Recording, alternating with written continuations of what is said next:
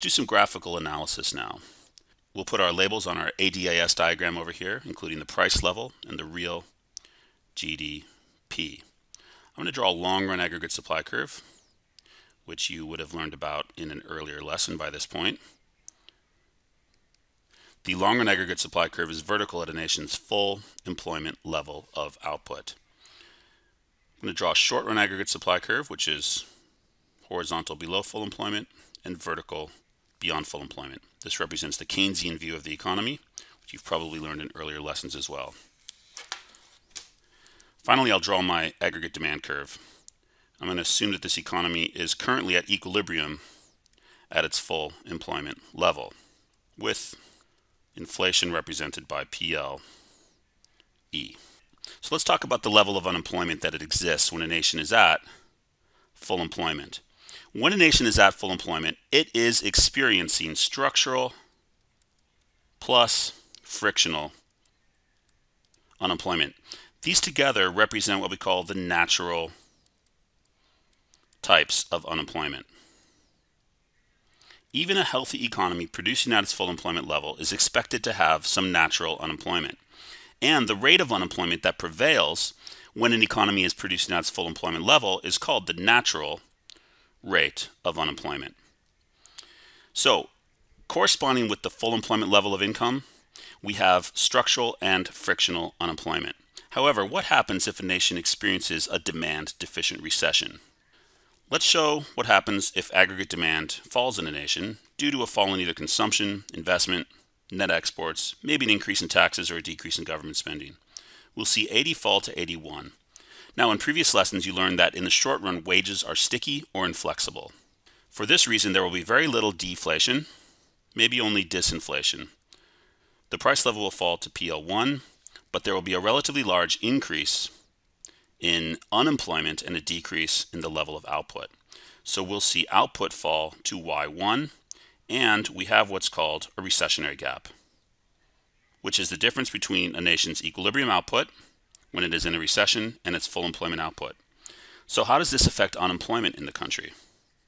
So the economy is already experiencing structural and frictional unemployment when it was producing at YFE, but now, due to a fall in aggregate demand, we have cyclical unemployment on top of the natural unemployment that already existed. The unemployment rate has now risen to a level higher than the natural rate of unemployment.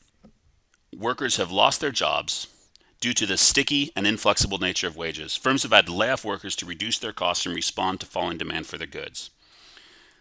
Let's look at the other scenario now. What if aggregate demand were to increase to a level beyond full employment? Is it possible for unemployment to actually fall when an economy is already producing at its full employment level? So assume AD shifts out to 82 due to either an increase in consumption, investment, maybe an increase in net exports, or poor fiscal policy, such as a decrease in taxes or an increase in government spending. Due to the inflexible nature of wages, firms are going to hire more workers, and the unemployment rate will actually fall below the natural rate of unemployment. So at Y2, we have what's called an inflationary gap. That's the difference between Y2, which is an output level beyond the full employment level, and YFE. So we can call this an inflationary gap. And what happens to the unemployment rate? Well, because at full employment we have the natural rate, and now we have something less than the natural rate, we can say that the unemployment rate is less than the natural rate of unemployment. How is this possible? Keep in mind that the natural rate includes frictional and structural unemployment. So there are some workers who are looking for jobs who were unable to find them when the economy was at full employment. Firms will go out and hire as many of those workers as possible, reducing both the structural and frictional rates of unemployment, and the economy is now producing beyond its full employment level at an unemployment rate that is lower than the natural rate. So is this a good thing? Is reducing unemployment below the natural rate desirable? We know it's possible, but is it desirable? To answer that, we can go back to our theory of the short run versus the long run in the aggregate demand, aggregate supply model. As we discussed in a previous lesson, if a nation's output is beyond its full employment level, that economy is overheating and it's likely that wages will be driven up, causing output to fall back to the full employment level.